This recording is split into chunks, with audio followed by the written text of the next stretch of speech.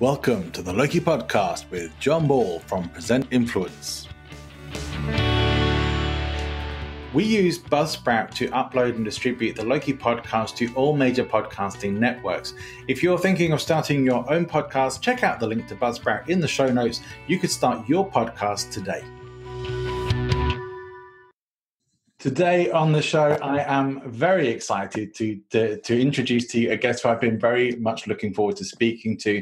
Elizabeth Bachman is the go-to person for advanced level training in speaking, presentation skills, sales and leadership, with a lifetime spent perfecting the art of presenting. And she helps high-level clients master a message that brings the funding they need, the allies that they want, and the recognition that they deserve. Now, I think we can all agree that is somebody worth talking to. Elizabeth, welcome to the show.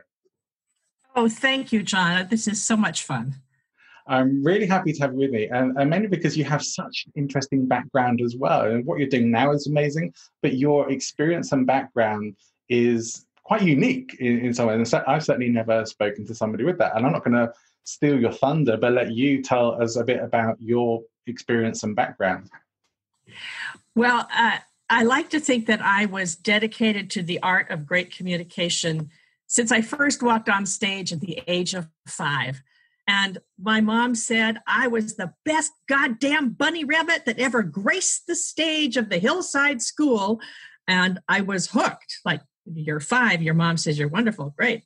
So I was going to be a famous actress on Broadway. That was the plan until I went off to college and realized that there were a whole lot of other people who were a lot better than I was. Right. What I was really good at was directing. I am an oldest child, so I'm a little bossy. I've been accused of being a little telling people what to do all the time anyway. And I moved into directing and then directing opera singers. So I grew up listening to the opera. My parents loved opera. My grandmother spoke 8 languages, basically because she was a scholar and she liked languages. And so I had a parallel interest in language and got a degree in French and theater, and then went straight to work in professional theater and found myself in opera, working my way up through the ranks and until I was directing at the Metropolitan Opera and around the world. So I've directed people like Luciano, Pavarotti, and Placido, Domingo, and many, many others. And I learned so much from that. And then the business part came in when I was invited to start a small opera company in the Austrian Alps.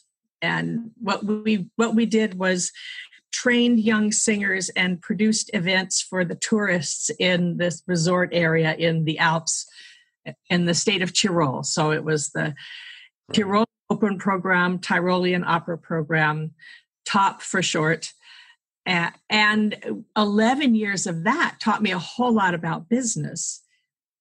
And I started teaching presentation skills. I learned about presentation skills, actually, because it was a nonprofit organization, Top Opera. I had to create a nonprofit in the U.S., and I had to raise $100,000 to launch it, even if I had 5 people to start off with. I sure didn't have that in my bank account. Yeah. I had to do it by giving speeches. And I was giving speeches.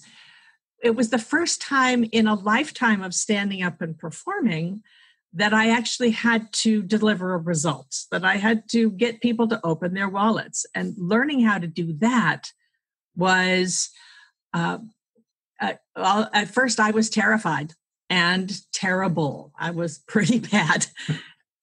And what really saved me was someone who was a presentation skills trainer who liked music came to one of my fundraisers and called me up the next morning, and she said, there's some things you could do. There is this art form called public speaking presentation skills. And I said, you mean there are tools? There are techniques? Because I was just inventing it as I went along. Yeah. And I'll never forget the first time I asked somebody, a wealthy patron of the arts, if she would make a donation to sponsor this idea I had. I hadn't even done it yet. I had no results to show. I just had a dream and told her about it. And I used the techniques that I had learned. And instead of just giving me the $100 that I was expecting, she wrote a check for $3,000. She said, that's full scholarship for some deserving singer. I believe you can do this. And that just blew my mind. So I learned how to fund my nonprofit. The more I started working with presentation skills, and I started also training business people on that. And the more I did that, the more interested I got. And I now, after 30 years, opera was wonderful, but I'm not doing it anymore. I'm really focusing mostly full-time on business skills and helping presenters, whether within a company or whether you're speaking to promote your company or to make a sale, or if you're trying to sell an idea inside a meeting and inspire your team. All aspects of presentation skills. Yeah. And I know that you are a presentation skills trainer as well. So I know when our first conversation, we got to geek out a little bit about the techniques you can use. Oh, there's so much. That's an endless conversation, that one. But yeah. But you got, listen to your story there, and there's some things that we didn't have time to chat about before when we spoke about putting an episode together. But I'm really interested that you started your public speaking, I guess, without any training. And I do think that a lot of people have this almost expectation that people who are good at public speaking just suddenly get up on the stage and they're amazing at it. So there's this expectation to do that. And yet there's really very few people who have that sort of natural ability to be able to just get up on the stage and talk and keep talking and enrapture an audience. It does take a bit of time. But that was interesting. How did you feel when you first realized you were going to have to give a talk? Well, I believe, I'm going to answer the question behind your question first. I believe that anybody can learn to be a great public speaker, a great presenter, if you will. It just takes practice. The thing is that the people you see who just get up and they do it, it looks as if they're spontaneous at a party or whatever. They look like they've done it. What we don't see is the hours and hours of practice they've put in at home in their bedroom trying to practice it. And entertainment skills or skills to be noticed, to be recognized, many people learn that in childhood. Sometimes it's a survival trait. So you sometimes, in order to survive at school, you're the funny kid. And so I do believe it is learned behavior. I was used to telling stories because as an opera director, 30 years of that and 20 years before that of acting, I was used to telling stories and shaping a story. So making a speech for which you need to get a result is a matter of shaping what you're going to say so that you use actual stories, but also the whole thing is a story. And it's one of the things I learned from all those years in the opera is that there's the arc of the story, the arc of the experience, and how you do that. Mm. So the cool part about presentation skills is it's a learnable skill. It's like anything else, you just have to learn how to do it. And I don't know, I do remember how terrified I was when I was first learning how to drive. And the old retired police sergeant who taught me, my parents figured out pretty fast that it was not a good idea for them to try to teach me to drive. And so there was a retired sergeant in the police, and he would sit with me and help me. And how hard it was to memorize, learn all those things that you have to know as a driver. And then it becomes automatic. Right. And it's the same sort of thing with any skill. The more you study it, the more you work on it, the more it becomes automatic. Yeah. I think that there is this assumption. I've talked about it a few times on some episodes, but there is an assumption that you're supposed to have some natural ability at it, or that you need to have a natural ability to be any good at it. And you're absolutely right. You don't. It is something that you can get better at. But I do think there is for some people maybe something that sometimes stops them from doing that. Not just fear, but maybe just sometimes I would maybe put it as an unwillingness to completely just let go and have at it, and throw themselves into a greater deal of flexibility. And maybe that's a bit further along in the conversation than we're done. But it's something I tend to see because I spend a lot of time evaluating speakers and seeing what makes the difference between someone who is good and someone who just has the potential to be good. What do you think? Yeah, it does take practice. After all, nobody plays Hamlet the first time they pick up the script. You've got to practice it. Another thing that people forget is that speaking is a physical act.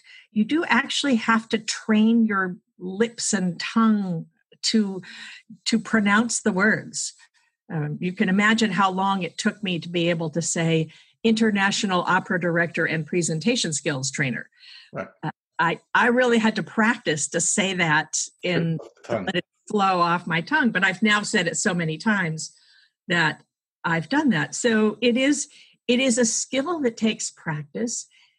And in my book, the people that I work with are speaking not to just get up and speak. They're speaking to move people to take action. Therefore, it's a tool. And it's just like learning any tool. You've got to master it. You've got to learn how to do it. What breaks my heart is to see people who go out and they do kind of a half-baked job. They're just sort of it's okay. If okay is good enough, I'll just get out there and do it. I find the difference is what's at stake. So I tend to work with people who are, I'm working with people who need to get a result and they're not being heard. Often with women in male-dominated industries. An opera director, I was one of the early women. I wasn't the first wave of the ones who were saying, oh, how weird, there's a woman directing. Fortunately, I wasn't that, but I was in the second wave of women who still had to prove themselves. It was accepted and politically correct to have a woman directing, but people still sort of looked at you out of the corner of their eye to say, can you do this? And God forbid, if you have a female conductor too, then the local newspaper would call up and say, okay, so you have a woman director and a woman conductor. Yeah. This different. And we'll say, well, we bring different insights. And so I do a lot with corporate women who aren't being heard.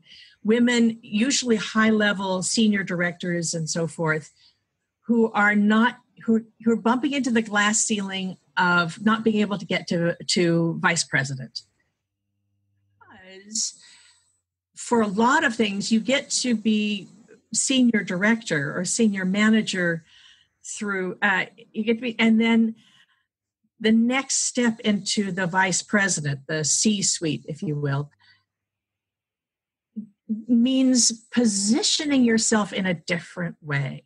So a great deal of my work is helping women position themselves, navigate the jungle of rising in a corporate culture without being accused of being brash and bossy. And there are things that men can get away with and women cannot because socialized to expect different things from men and women.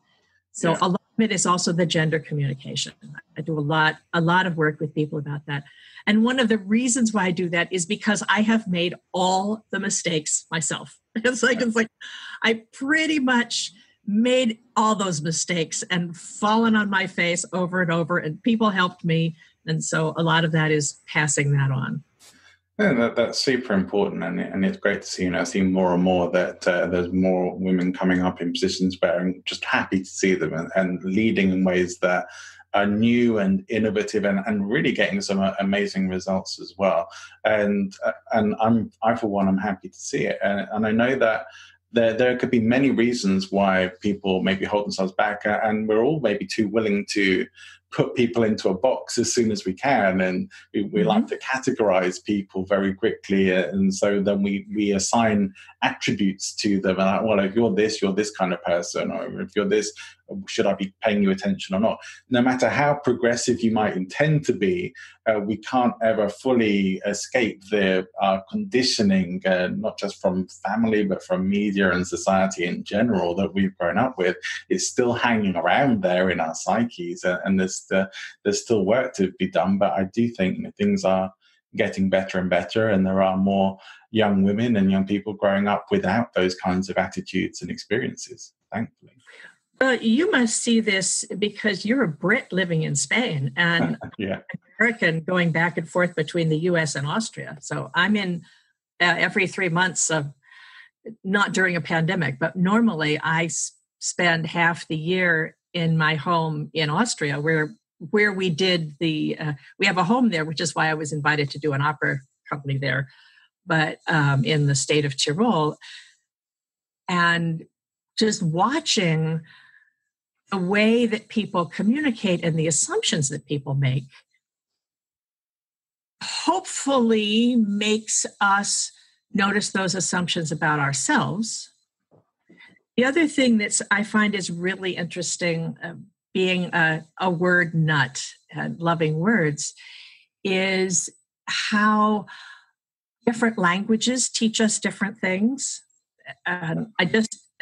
Yesterday I was supposed to sit in on a conference in Austria, and then I had a big project land in my lap, and so I sent them a message saying, I have ein Riesenprojekt, die in meinem Schoß gelandet ist, and just the direct translation. And I wonder if the Germans actually say, or the Austrians actually say, a project lands in my lap, or is that an English phrase? Right, it may well be. Idiomatic language is a tough one to navigate when you speak in any foreign language, for sure. And I find in Spanish there are some idioms that translate and some that just don't. And I have that experience in conversation with my husband sometimes. So sometimes he has to ask me what an expression means, or what it is I'm saying, because I don't always realize that what I'm saying is idiomatic. Yeah.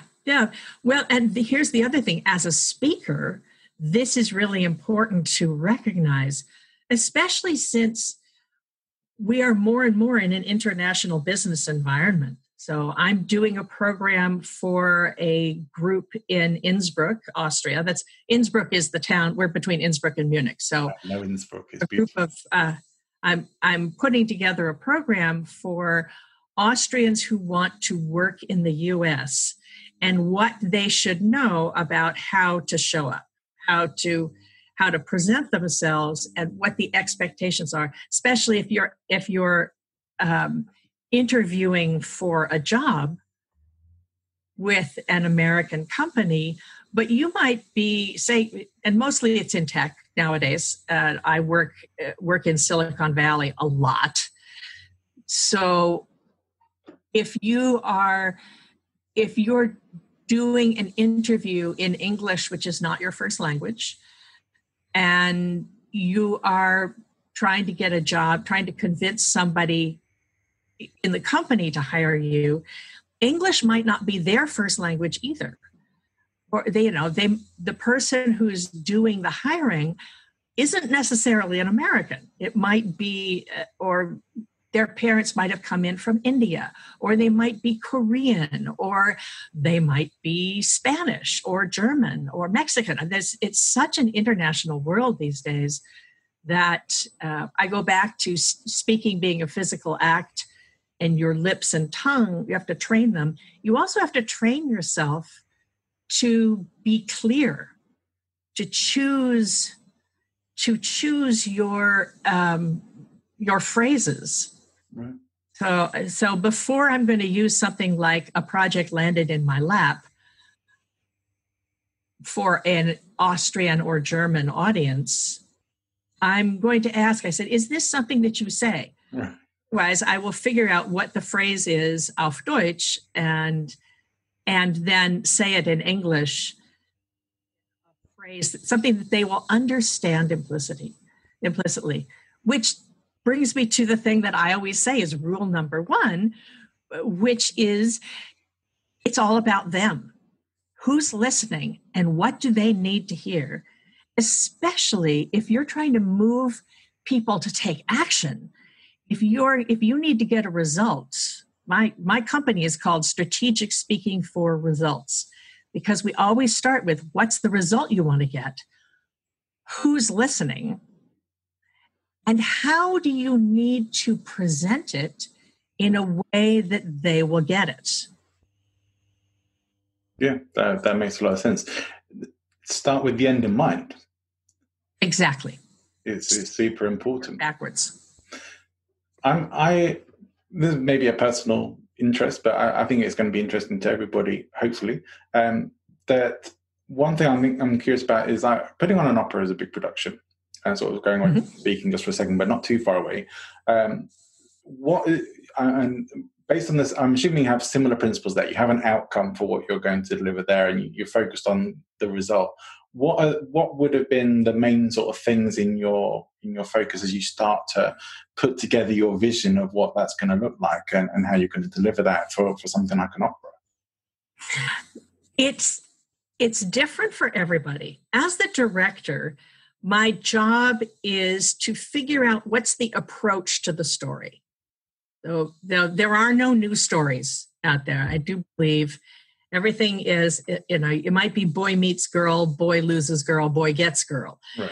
Or, or you go off into the woods, something magical happens, everything gets changed, and then you come back to society.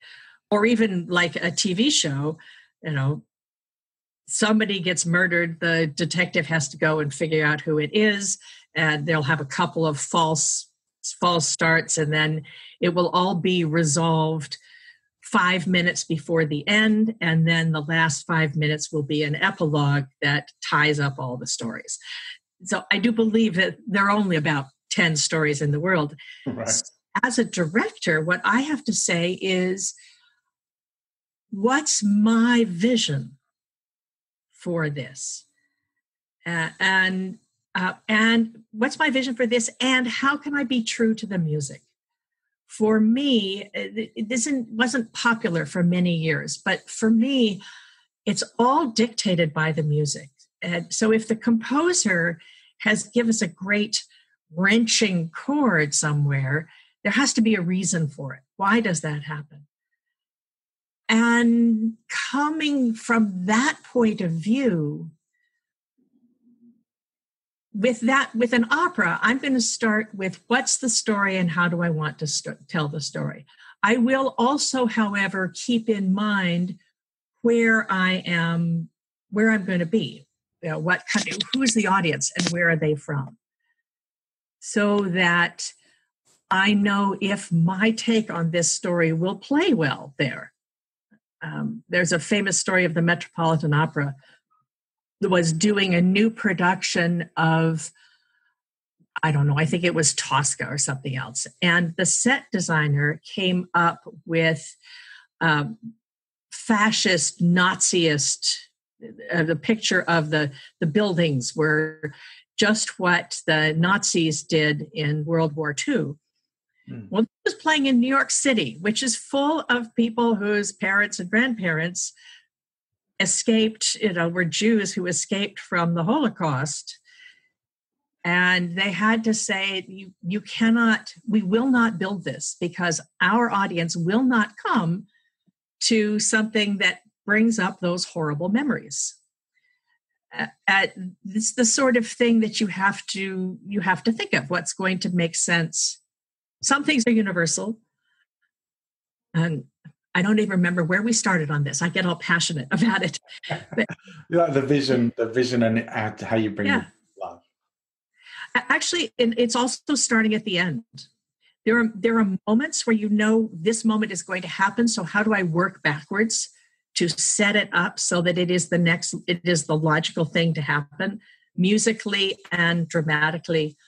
In Madama Butterfly, for instance, here's where I think about this, and I think is the woman's take on it. Madama Butterfly, for those who don't know, is about a Japanese geisha, who is purchased by an American sailor, American lieutenant, who falls in lust with her, and buys her for the amount of time that he's in Nagasaki. And they have a wonderful love duet at the end of the first act. And then he goes away. And acts 2 and 3 are 3 years later. She's got a little baby, a little half-breed baby, and she is clinging to the thought that he's coming back. Mm. And at the end, he comes back with his American wife, and she kills herself so the child can go off and have a life in America. This was written by 19th century man with the image of a woman as the pure self-sacrificing. Butterfly suicide is a pure self-sacrifice to save her child. And as a modern woman, I had a hard time believing that. It just didn't feel real. I couldn't see myself doing that. And because I started as an actor at age 5, I have to figure out in my head what makes it make sense. I finally came to terms with it. If I thought of this as Butterfly the geisha has decided she hates her old life. She hates being Japanese. She's decided to become American. She waits for 3 years. He's going to come back someday. Because the alternative would be to believe that she had just been rented like a prostitute. She didn't want to do that. She wanted the status of being an American wife. When she's faced with the fact that she's been living a lie all this time and that he'd forgotten her, married somebody else, she has completely lost her honor. And that, for me, would be that shame and guilt and rage and despair. That would be enough to say, life will be better if the world will be better if I'm not here. And therefore, the only honorable thing I can do is commit suicide. And I find there are a lot of people who really reject that. Mm. For me, that was what made it possible to direct the show in a way that Butterfly was a real person and not an image in some 19th century man's mind of the perfect self-sacrificing wife. Yeah. More of a stereotype or archetype otherwise. Yeah, an archetype. But to play it, to perform it, and for me to direct it, to make it real, I had to believe it. So that was starting from the end and working backwards and then figuring out where I could put clues in and what things I could notice or say that would set that up.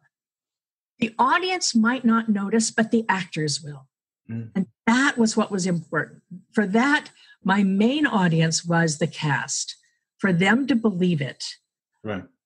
So that the woman who's singing Butterfly can do the harakiri. She can cut her throat with the sword in a way that she will believe it. And if she, the performer, the presenter, if you will, if the presenter believes it and can convince the audience that she believes it, and it makes it real, then the audience will understand that.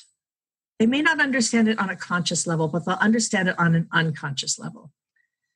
Yeah.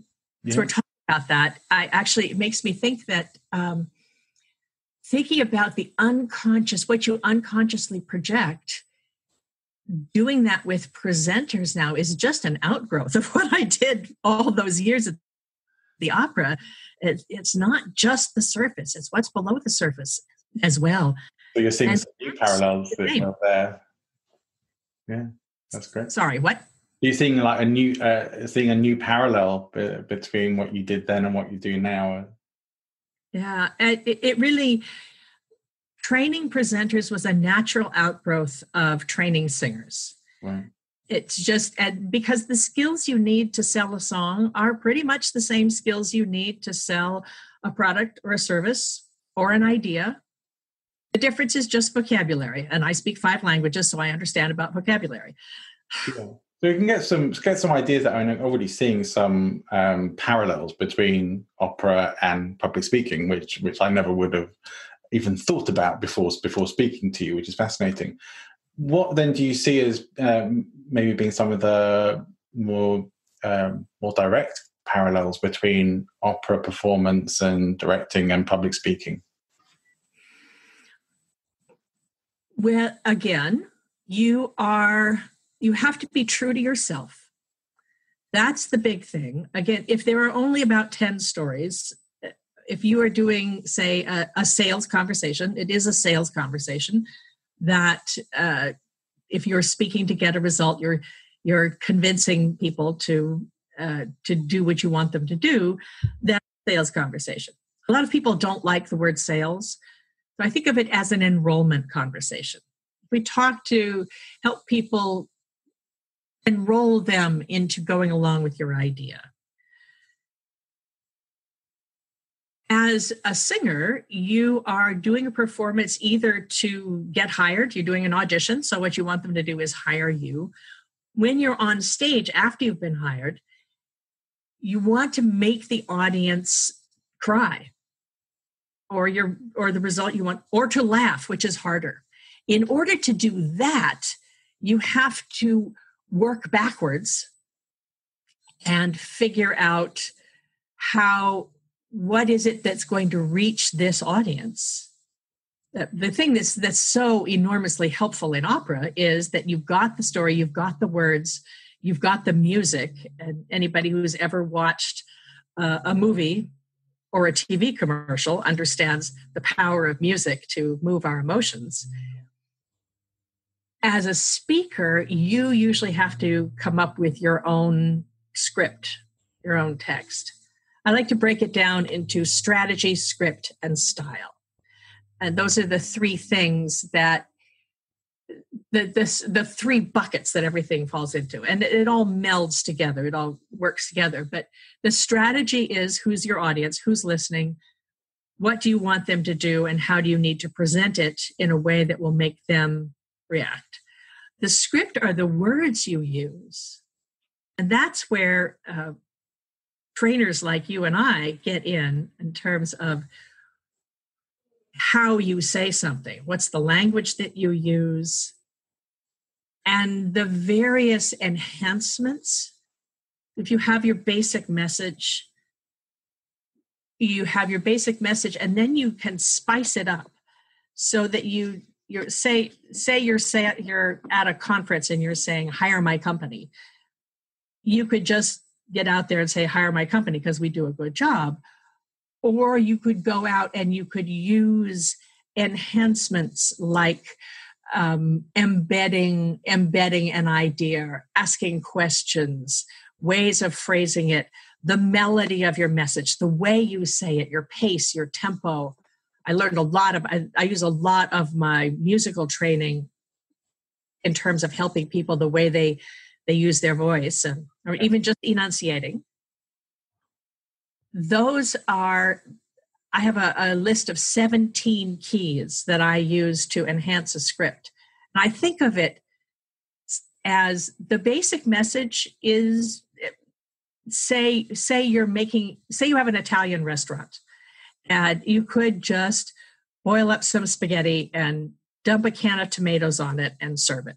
And it would be edible, but it would be boring, and it's not going to have people beat a path to your door. In order to have them beat a path to your door, you have to add spices and different flavors, and the way you present it on the plate. That is a metaphor for being a good speaker, is the enhancements, the speaker keys that I use to enhance a script, to help a client enhance a script, are like the basil and the oregano and maybe the pepperoncini that are going to flavor a pasta sauce so that your Italian restaurant has people beating a path to the door.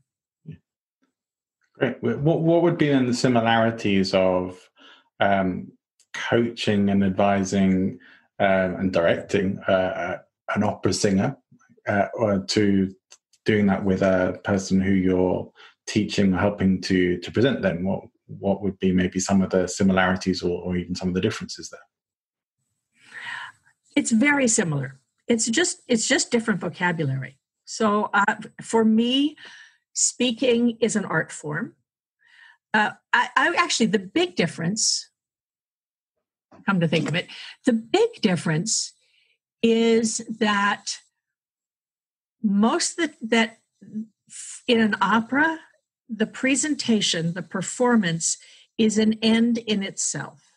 That is the product. And so you spend a lot of time, you spend years practicing, training your tool, training your body, training your voice, training your skill, honing your skills. And then everybody gets together and they put together a great project, and you perform it, and then it's done. It's like that plate of spaghetti. You eat it and it's gone. So hopefully everyone's had a wonderful time, and then it's done. For the speaking that I do, and the speaking that I train people do, it's using presentations, using your speech as a way of gaining visibility. So it's actually a marketing tool, marketing and branding. For the women who are hitting a glass ceiling, I help them make presentations within their company. But I also help them come up with ideas, putting their ideas into speeches that can become an article on LinkedIn. It can be your speech on a webinar, be what you talk about if you're being interviewed, all those things. The good thing is you put it together once, and then you can use it over and over and over again. But the end result is to be visible, so that people who overlooked you before or took you for granted before will go, oh, wow, look at her. I didn't realize that she knew all this stuff. Sometimes it's just, my client, Pamina she's the director of a division for a large retail company, and she does cloud services for a large retail company.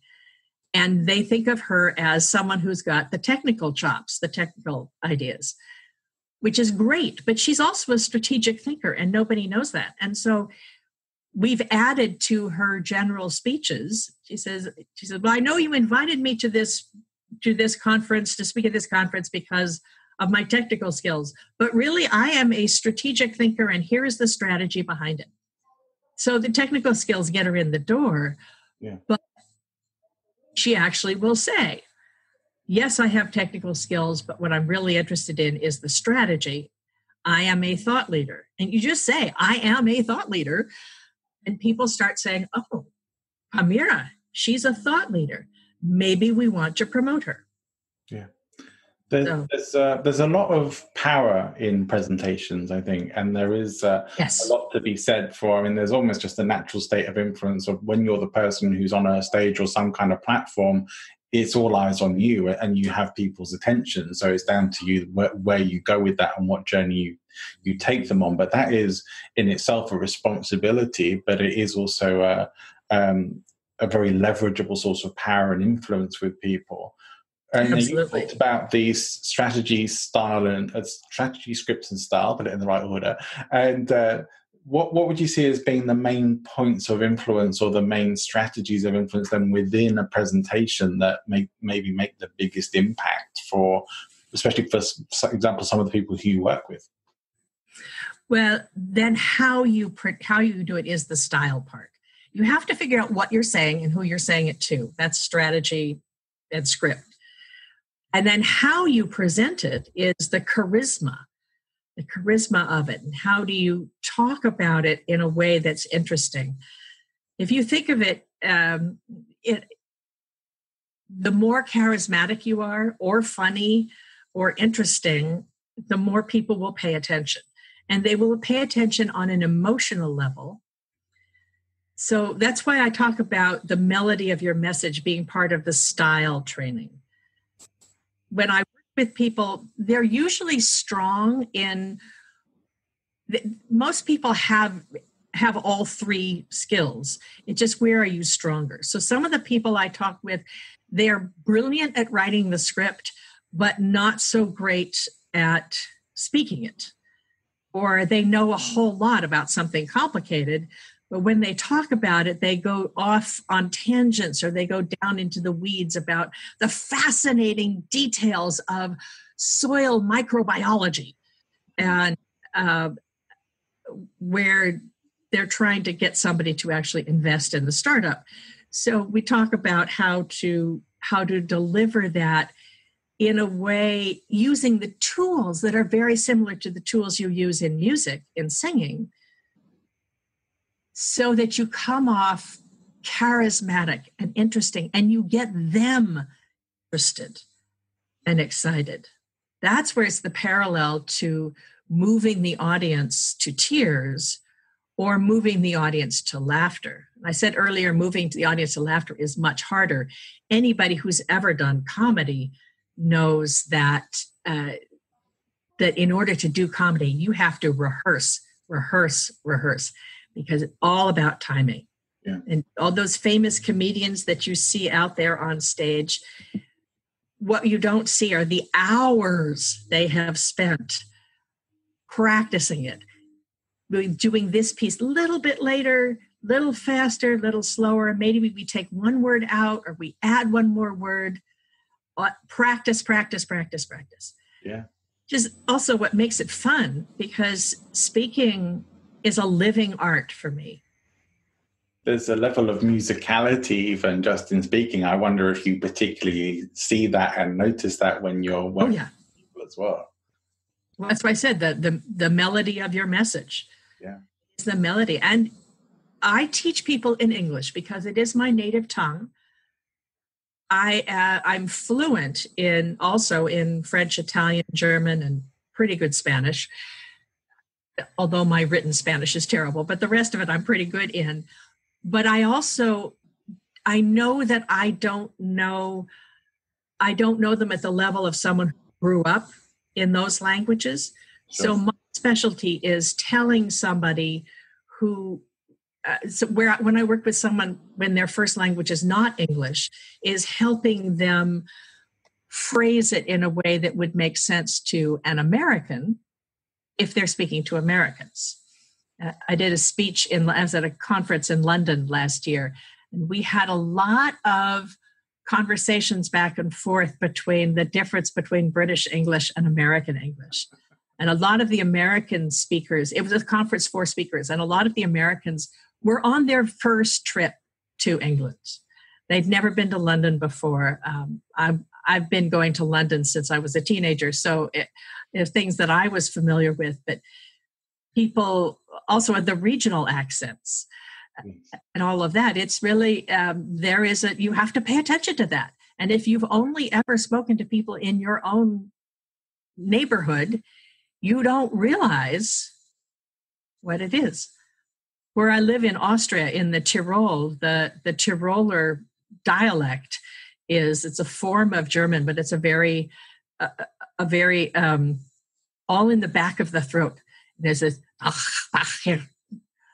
friend of mine says the Tirolerisch it's not really a language. It's a disease of the throat, because it's all back in the back of the throat. So when I'm working with Tyroleans to help them speak, I have to help them move the voice into the front to speak in the front of their mouth, which is something you would never notice unless you would never notice if it's your native language. Yeah. I'm having flashbacks to my school orchestra trip when I was 16. We did a concert tour of the Tyrol and in Austria. It was a beautiful place, wonderful, but a long time ago. And it's just been the musical connection with the Tyrol again. But it's kind of a musical place. It's associations there as well, for sure. I guess that's maybe why you got asked to do some opera work there. I did warn you, I am something of a nut about words. I get all excited about language. Love language. Yeah, me too. Sometimes I think sometimes I manage to come up with words that I pride myself on having an expansive vocabulary, and sometimes do manage to come up with words that don't get used too often, but just kind of fit. I probably won't be able to manage it now that I've just said that today, but it is something that I like to do, because I think vocabulary is a very powerful thing and gives you a lot more options to express yourself. And sometimes I know when I'm writing or composing a script or a speech or a webinar or whatever I'm doing, it's important to have the right words. I've just recently been doing some learning around the art of storytelling and how you really if you're really going to craft a story, you have to work with the vocabulary, pick the right words, have them in the right order, get that flow to them. Quite a beautiful thing when you put it together. But when you hear it, it sounds wonderful, but you would have no idea from the outside how much work has gone into that. And as we were talking before about the practice, but I mean, there's so much crafting that can go into this. And the craft is the fun part. Yeah. And I would bet, John, that when you are speaking in English to a group of Spaniards where you live, you choose simpler words. You don't use those exciting vocabulary English exciting. You use words that somebody who learned English in school as a foreign language would be able to get. Yeah. I also try to avoid some of my typical English humor as well, which doesn't always translate so well to Spanish. Oh yeah, humor. Yeah, that's a whole different... Humor in other languages is a whole other thing, yes. I love to hear people's stories, Elizabeth, and I'm betting you've got some pretty good stories, especially from your days in the opera. Are there any that come to mind that you could share with us? Well, there was... when I was working with Luciano Pavarotti, I often tell a story about this client I had who had a big project to do, and he was nervous. And we were doing Aida at the Metropolitan Opera, and he had never done that production before. So there was they made a new costume for him. He was also a little bit nervous. Act 3 of Aida, there's an extended duet for the soprano and the tenor. And he was worried about his mouth being dry.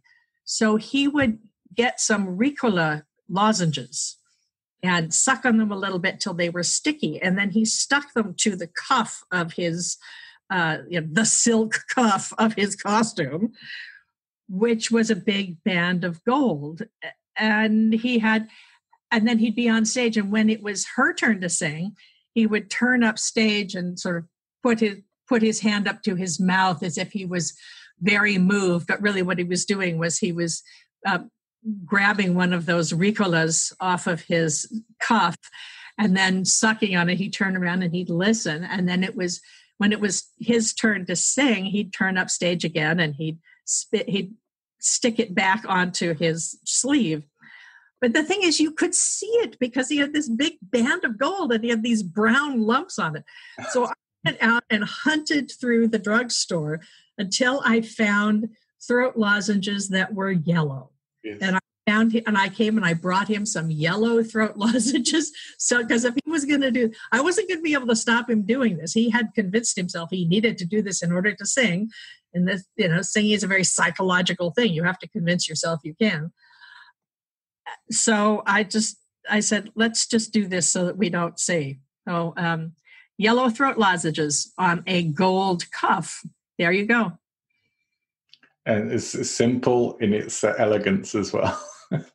Wonderful story. Thank you for sharing that with us. One thing I see that we did touch on a little bit when we chatted pre-recording was certainly there's a lot of mistakes that people make in their presenting, and that's why people like us can really help and make a difference. But also sometimes you can start off down the path of becoming a speaker or a presenter or whatever you want to do, and just a lot of people always have this idea of if you build it, they will come. Like if you're doing it, you'll get the audiences or you'll get the bookings, and it doesn't always go that way. What do you think are the main reasons? I think you have some pretty good insights as to why that is for some people. Where it goes back to rule number 1, it's all about them. So it goes back to what happens is that we see speakers who are excited about something. And because they're excited, they're assuming everyone else is going to be excited. And so they want to get out there and they want to talk about the glories of soil microbiology, for instance. I have a scientist client who has a fabulous startup about soil microbiology, and she can go off on long tangents about the science. The thing is that I listened to her because I liked her and I wanted to know what it was. But what she needed to do is she needed to present this idea to investors who were money people. They weren't biologists. So so her first few speeches were all about how cool the science was. And the investors were bored and started checking their emails on their phones, and she didn't raise any money. So she didn't get the results she wanted. And that's when she came and hired me. And she said, I don't know how I'm going to pay you, but what's my first investment? I'm going to give you a chunk of it. Was what we finally did. She was a friend as well, so I was helping her out. And we figured out how to do just enough of the science that they would understand, that the investors would understand why this was important, but not so much that she buried them in details. And the thing is, I feel is if you have a message, if you want to get out there and tell your story and do something that's wonderful, if you don't care, if you're just out there to tell your story, then great. Tell your story. Write a book. If we just want to entertain, wonderful. Go book yourself in an open mic somewhere. Do things like that. I've got comedian friends who do that. The part that I help people with is when you are speaking to get people to open their wallets, basically, to move them to take action, or within a company to speaking to upper management to get them to approve what your team wants to do, things like that. You have to take it into account who's listening. And that is the craft of it. That's what we're talking about this whole time, is the craft. Yeah. Do you think the skills and knowledge that you have now, would they have been a gift to you when you started your opera career, do you think? I had to learn them in order to raise the money to do it. I actually thought, I could put this together and we'll just do it next year. And no, it actually took me 2 years to raise the money, because I had to learn how to be a business owner from having been an independent contractor. I'd been working on my own for many years, but I'd been a working artist. Right. I had to turn myself into a business owner, a producer, American style producer, if you will, someone who puts the show together and runs it like a business. And that's really where I applied the bits of business that I learned. And one of the things I learned was that even as a nonprofit, we didn't qualify for any grants. And that's another thing, is I learned that I couldn't go and make a pitch to a foundation or a donor if they didn't care about helping young singers do opera. You know, people will pay for what they're interested in. And so I had to learn how to give a speech that inspired an audience enough to say, here's a possibility. You can invest in helping a young person with their dream. And we'd love to have you come visit, but almost nobody ever did, because that's the other thing, was that I was raising money in America for something where the results were all in Austria. We did the program in Austria, and only 3 or 4 of our donors ever actually came and saw it happen. Yeah, so I had to learn how to give them a taste of what it was about. Yeah. So had I known that before, I would have probably studied it before, and I would have probably started an opera company earlier. But I learned it when I needed it. It was the time that was when true for most people, right? I mean, I say I came to public speaking pretty late in my life, really, and like maybe I wish I'd discovered it when I was younger, because I didn't really know what I wanted to do.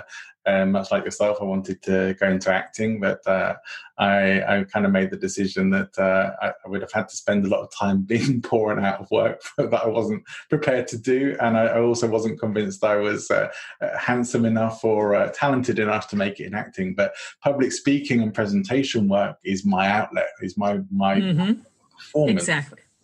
And to be honest, you know, it's a level of performance that I love, because it has the flexibility, and I get to perform in my own terms as well as myself, which at first was terrifying, and then just becomes I'm not sure I could do it any other way now. Almost, absolutely. This is really wonderful stuff, and I really thank you for what you shared us today, and some your stories and your insights. And I definitely want to respect your time. And I see we've already been going for a while, and so I don't want to keep you too much longer. However, I do still have a question for you that I'm pretty sure some people are going to want to know more about you, especially perhaps women who are hearing your message and thinking, yeah, that's me. I could really do with speaking to somebody like Elizabeth. How should they go about that, and what kind of things would you be able to offer for them? The easiest thing to do is I have a free assessment. It's a 4-minute quiz that you can just take just to see where your presentation skills are strong and where you might need a little support. And you can find that at speakforresultsquiz.com. That's www.speakforresultsquiz.com. And that will let you see where you are, what you need help with, and then it will connect you with me. And if you're interested, you can then get a conversation with me. I'm on WhatsApp, I'm on Zoom, and we will then start an email contact. I highly recommend it. You're to be at my website, which I'm sure will be in your show notes. Elizabeth.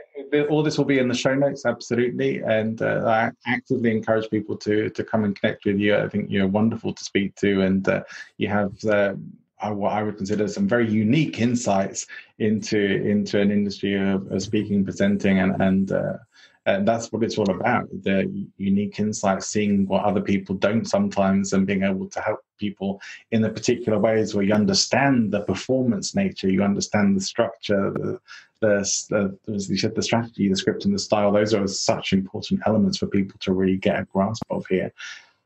A few things before we close up for today. If somebody is interested in opera and they've never listened to an opera before, where should they start? I would start with Carmen or La Boheme. Those are 2 great ones to start with. And definitely you can listen to it. It helps to listen to the highlights, but then watch it. And you can do that. You can watch that on YouTube or anywhere. If you have an opera company near you, once we start doing live opera again, go live, because there is nothing like the experience of hearing it live, and those singers who are on stage with no microphones making that incredible sound. It's just storytelling with music. Yeah, and the ones I've seen are visually stunning as well. It's a real feast for the senses. So it's definitely a good thing to do and recommend. Thank you for those recommendations. I'm a big believer in lifelong learning. What is a book or a resource that you've come across recently or at any time really that you would recommend to other people? I have recently been reading a book by a wonderful woman named Charlene Lee called The Disruption Mindset. And I have a podcast called Speakers Who Get Results. Dawn is a guest on this podcast, but also Charlene Lee is a guest on this podcast about the disruption mindset. And it is a business book, but it's a book about how to deal with the fact that things change. And we're recording this during the middle of the shutdown from the COVID-19 pandemic. So as we record this, things are changing around us. And I find that the wisdom that she offers has a great deal, is very helpful, and is a very, very thought-provoking book. Wonderful. Thank you for the recommendation. As we come to a close then, any final thoughts that you would like to leave people with today? Oh, I was hoping you would ask me that. Yes, absolutely. The reason it makes sense to polish your public speaking skills is because any presentation where you need to get a result is a sales conversation. So if you think about it, sales is like sex. Nothing happens till somebody gets excited. That's a great thought to wrap things up on. Elizabeth, it's been a real pleasure speaking to you today. Thank you so much for coming on the show as a guest. I'm certainly looking forward to coming and appearing on your podcast as well. I'm very excited for that. And I really enjoyed this conversation today. So thank you. Thank you, John. I can't wait to have you. We're going to be recording a couple days. I can't wait to hear all your wisdom. So wonderful. Oh, that'll be worth waiting for. I hope you enjoyed this episode. If you did, please make sure you like and subscribe. There are some great episodes coming up with some amazing guests, and I wouldn't want you to miss a single one.